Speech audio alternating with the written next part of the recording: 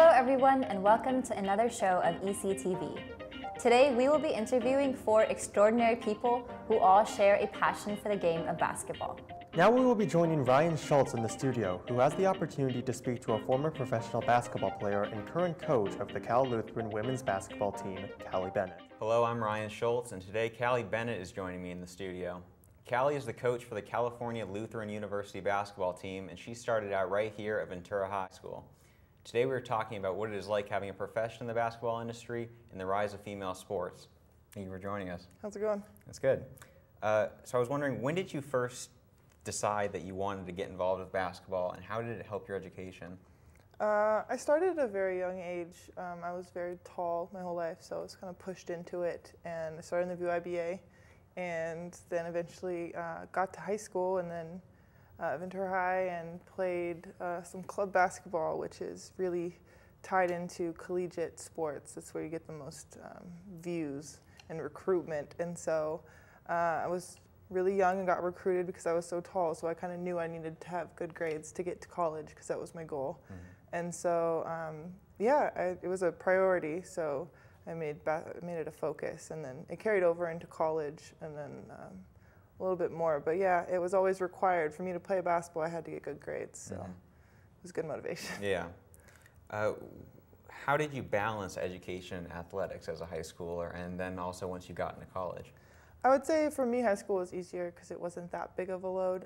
But in college, it definitely, so much of your time is taken up in basketball. You know, it's all scheduled, and so what you end up doing is scheduling a time for studying. So I had practice from 2 to 5, and then I had study hall from 5 to 7. And so I had 2 hours every day at least that I was required and had to sit down and study. And also, I would say most coaches, but my coach was very adamant about getting good grades. So I definitely worked hard at it, and I wanted to get my degree, and I wanted to have decent grades. So again, it was motivation for me, and having that required time, especially when your schedule is so blocked out already, I think that was that's key.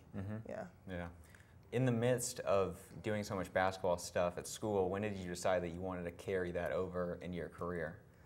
Well, as a young kid, I thought, yeah, I want to be a professional athlete. And then when the time came, when I was a senior in college and it was all happening, I was like, oh, maybe I'm not good enough, you know, I don't know. And then come the springtime, and my coach pulls me into her office and hands me 3 letters from agents who want to represent me to play basketball. And so I went to this combine, not nearly the level of the NBA, but to a combine, and an agent met me and signed me, and so then at that point it was a reality. And then I played professionally for about 2.5 to 3 years.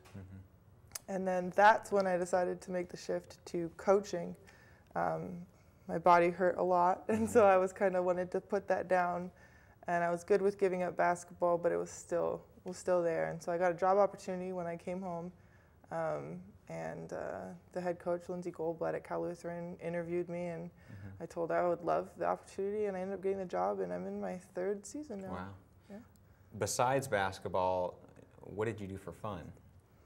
I've always written poetry, so I'm into poetry and reading. It's been big in my life. But when I was in college, someone introduced me to slam poetry, and so I had always watched the Def Jam poetry on TV and stuff, and it was cool. And I had always written poetry, but I didn't know I was writing slam poetry until I was introduced to that. So in college, I got introduced to that, and I've been performing and writing poetry basically since college, so about 8 years now. Wow, that's awesome. So yeah, that's probably the biggest other aspect of my life. You were talking about making that leap from, you know, becoming a coach after being a basketball player. How did your perspective on basketball as a game change after you became a coach?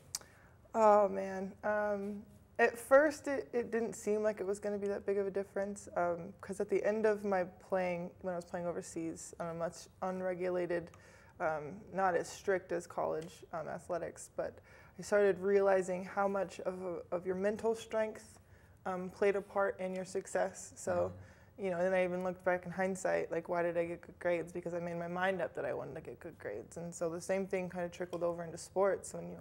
when you make your mind up and you change your mental state to something, you generally it's easier for you to achieve success.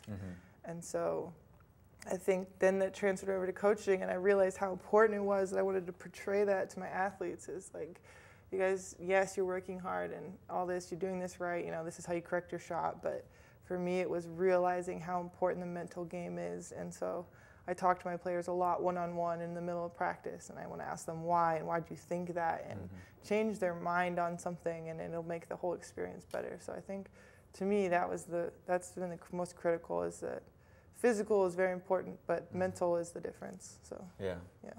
Well, having the opportunity to be a coach and a player, what's your opinion on the difference between male and female athletics in general, and how do you kind of see female athletics rising in the future? I'd say the difference, my opinion, is ego. I think male sports, male athletes, a tendency to be driven more towards praise. There's more glory in it. Whereas women's athletics, there's not too much glory, too much praise. There's, you can play in the WNBA, but there's only, I think, 122 women total who play in the WNBA. So there's not a lot of glory in basketball for women's sports. We play because we love the game, and that's what we want to do. And so I think men's style is definitely a little more flashy, and they're driven a little bit more by ego, where girls just want to play the game. And so it's a little more true to that. And then I think within that, though, in the last couple years, with women's sports rising, I think Title IX was huge for that, equaling out scholarships. Now there's money invested into women's athletics, so they can be more competitive and they can be more driven. But we're 50 years behind, like women's sports started 50 years later, and equalities we just reached within the last decade or century or so. So I think we're about 50 years behind, but I think we're making good leaps, and I think it's just got to keep going that way. I think girls just got to keep playing for the love of the game, and sometimes monetary success happens. I got paid to play basketball, so that was a really cool opportunity. Right. What advice would you have for both male and females that are students, maybe in middle school or high school, that want to become professional athletes or professional basketball players? I would say it's like that one step at a time. So if you're in middle school and you play in high school, make a plan. What's going to take to get there? I want to make the high school team. What are you going to have to do to make the high school team? Then if you get on the high school team, I want to be in college. So now you have to get good grades. You have to practice probably a little longer than your team's practice. You might have to come back later or come in earlier. Then apply to schools. There's steps. So if you really want to do it, make a plan and achieve it. And then once you're in college, you want to be a professional athlete, there's more resources there. Talk to your coaches, talk to alumni. Everyone's there to look out for you, really. So make a plan, contact agents, things like that. So each step, so if you're young, just start with the first step, right? When you achieve that, go to the next one. I thought at a young age I wanted to play professional basketball, but when I got closer, I didn't really know it was achievable until I took the step. So that's awesome. Thank you. Thank you for joining us, Callie. It has been an honor and a privilege speaking to you at the athletic industry. Thank you. Thanks. Thanks, Ryan and Callie. Now let's head to the studio with Taylor Thomas, who will be interviewing our very own Isaiah Duncan. Hi, my name is Taylor, and today I'm in the studio with Isaiah Duncan. He is an El Camino High School student who plays on the Buena High School basketball team. How are you today? I'm good. How about you? I'm good, thank you. So, Isaiah, tell us a little bit about yourself. I grew up in Ventura.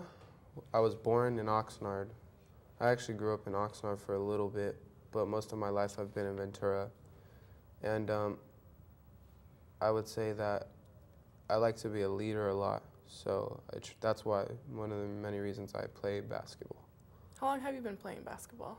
Since I was 5 or 6. I started really young and kind of got serious recently. About 8th grade is when I started taking it seriously. What do you want us to know about you and basketball? Basketball, I want people to know that it's not a sport where you can just come and do it right away. You gotta put that hard work and have that mentality that there's always someone out there that's just as good as you, but they're working harder. So you've got that responsibility to work harder and make sure that you're the best, and getting tips from other players and people that are better than you. even though sometimes it doesn't seem like the best thing to do. So what's your favorite part about basketball? I would say my favorite part about basketball is just all the fans. I like them. They're encouraging, and especially when we have the rivalry games with Ventura. Yeah, those are always fun. It's really exciting, and it keeps me in that mood to keep playing basketball. So what position do you play? I play center. That's more like a big man. I'm over there getting rebounds and making sure that my team's doing what they're supposed to do. They say point guard is the leader, but I would say that for me it's the big men because I'm on a sophomore team, but it's mainly freshmen. So I have that chance to be a leader like I've always wanted to be. So I'm taking that really seriously and trying to make sure that my team's the best that we can be. What do you think you bring to playing center? Hard work, teamwork, and like just that mentality that you are the best and that's how you got to think if you want to do the best. How has sports affected your education? It has affected my education a lot, mostly negative but sometimes positive. And by negative I mean sometimes I miss homework or I get a bad score on a test because I was halfway asleep during class because of all the practices we had that were early. But I've also had life lessons that I've learned, such as like a responsibility and how you got to keep it. So if I have to remember all these plays on the court, then I'm supposed to remember when I'm older that I have responsibilities such as like a family to take care of or bills to pay, that I got to make sure I'm doing this so that they get paid or that my family gets taken care of. Yeah. Mm-hmm. So what's your favorite part about school? Like what's your favorite subject? I would say math. I want to go into some sort of business thing, so I'm trying to get a degree in some business aspect. What interests you about business? Entrepreneur. I would like to be like the leader of my I would say company. I want to be the boss of. I want to be my boss, and I want to make sure that other people know that I'm not just going to be this bossy, messed up person. I'm gonna try to make sure that you guys know that I care for you guys too. It's not just a company where I'm here to make money. I'm trying to be that leader. Nice. Mm-hmm. So do you do anything for fun besides basketball? Yeah, I play a lot of video games. I go to church every Sunday. Without God, I wouldn't be where I am right now.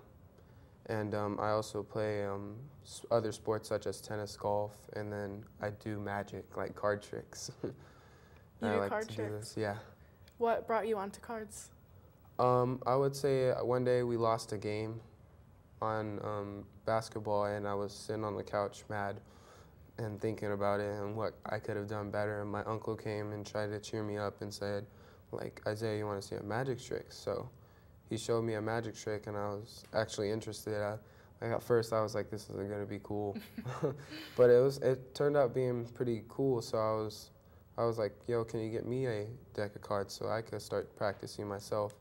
Can you show us anything? Or Yeah, I have actually some cards right here, so I can show you guys a trick. Okay, let me shuffle these.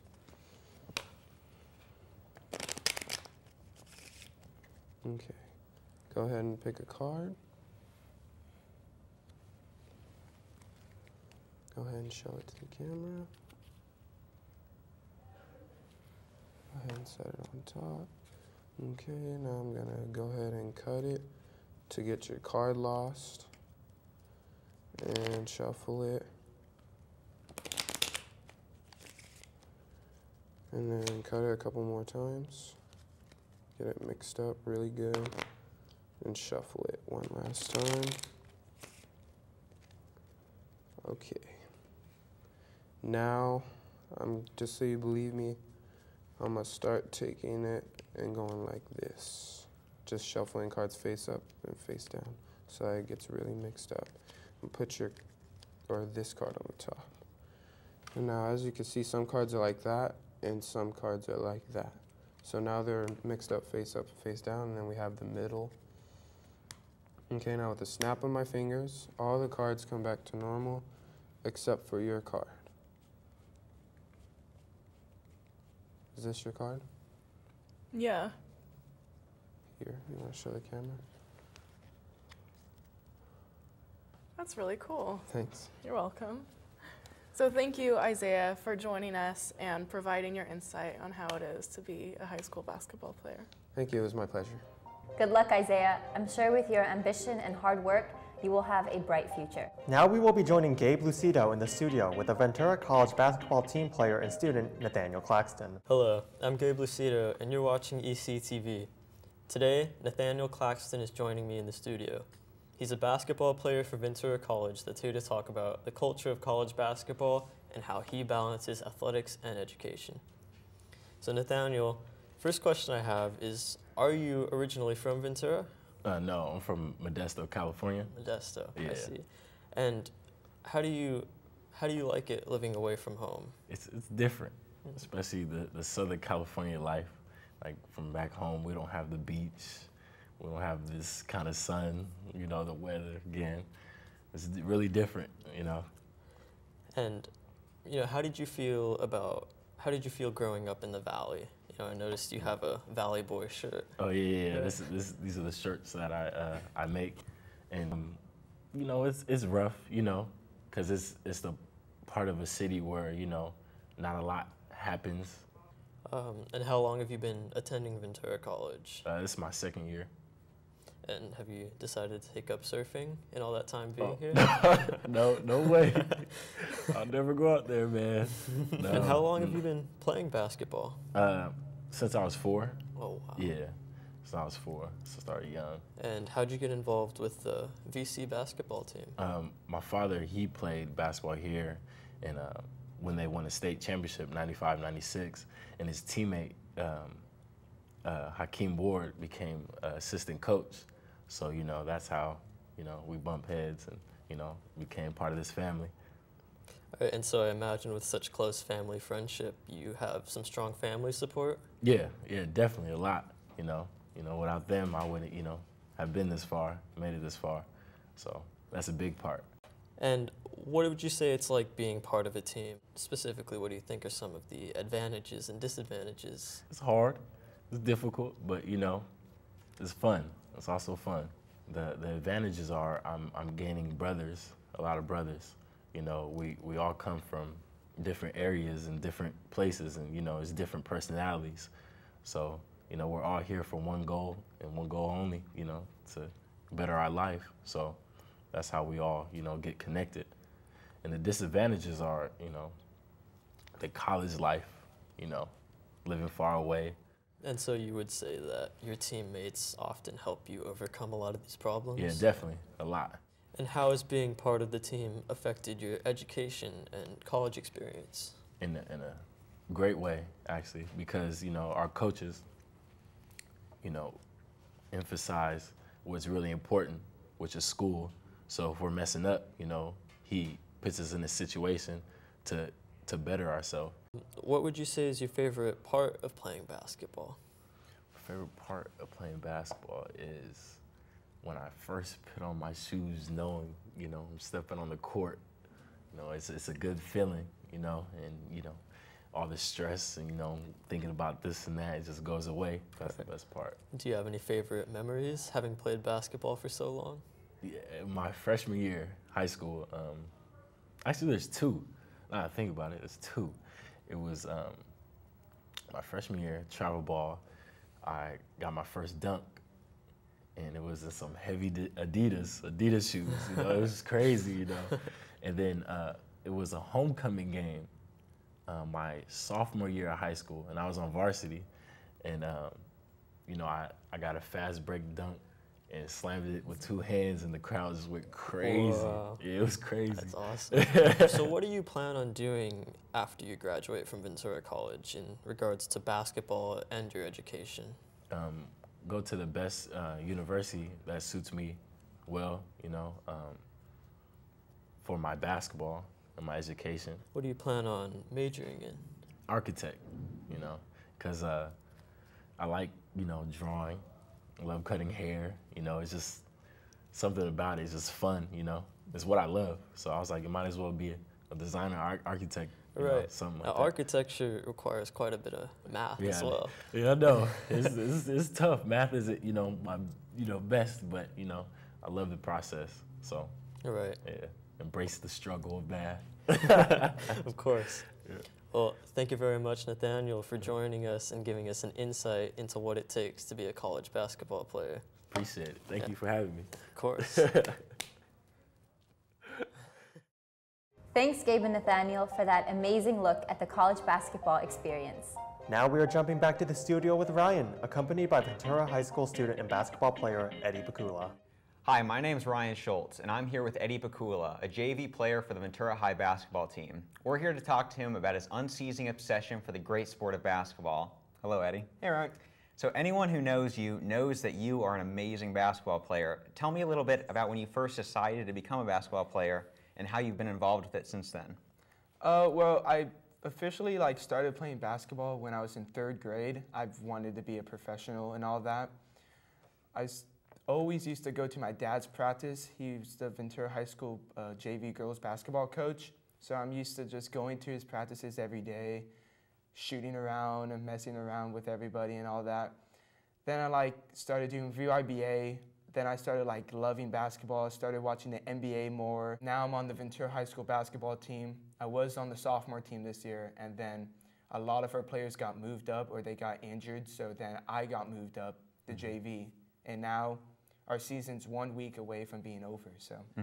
Is there anything that you think has changed about your character since you started playing basketball? When I first started playing club, I would always get pushed, or I would get elbowed, or I would get trash talked to. My coach now, I remember having him as a club coach in 7th and 8th grade for the Ventura Gold. And he was just just laugh it off. Now I just when people push me or talk trash, I just laugh. So you'd say it's made you a better teammate? Yeah. That's good. Well, you play for the JV team at Ventura High. I was wondering, do you think it's hard to play basketball while in high school, and how do you balance athletics and education? Well, it's pretty hard right now. Right now I'm struggling in classes right now because I heard sophomore and junior year is probably the hardest years. And sometimes half the day would be basketball and then half the day would be learning and education and all that. And then this finals week, I think it was last week or maybe the week before, but I had to stay up until 2:30 a.m. finishing an essay and studying for one of my finals. And I mean, it was worth it because I aced the final, aced the essay, and I aced the other final too. Right. So. That's awesome.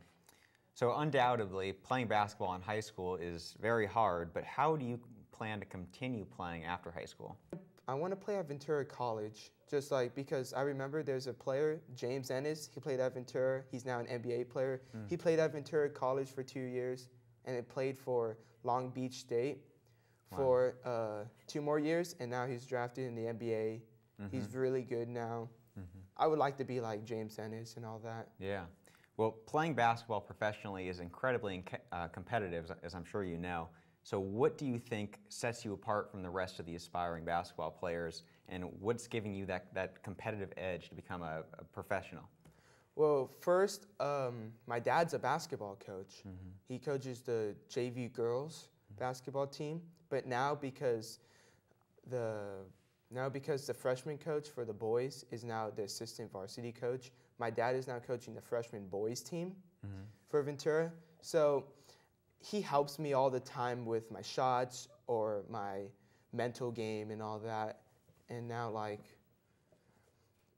I just learn from him all the time. He's my coach / my dad, and he's a math teacher at Ventura High School, so I get help from that too. That's awesome. Eddie, thanks so much for joining us. I've watched you as a basketball player for a really long time, and after talking to you today, it seems that you are on the right path to becoming a professional. Thanks. Thanks, Art. That's all for this episode of ECTV. See you next time.